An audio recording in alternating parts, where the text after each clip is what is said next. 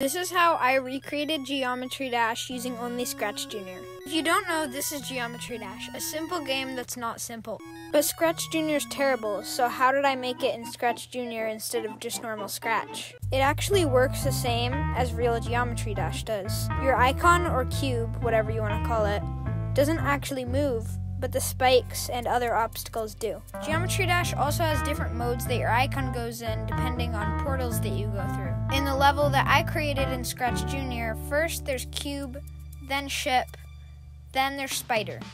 Everywhere in the game there's an anti-cheat except for the cube part, so just ignore that.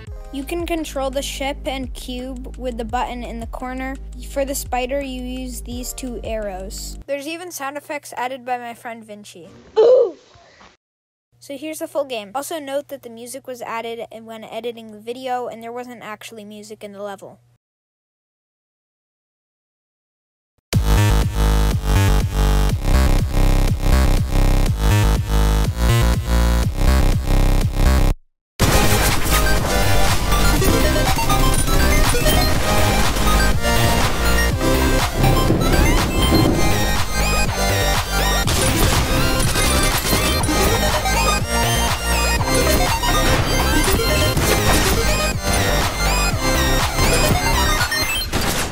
That's how I remade Geometry Dash in Scratch Jr. Hope you enjoyed. Also, if you made this level in real Geometry Dash, it would still be playable and you could make it to the end.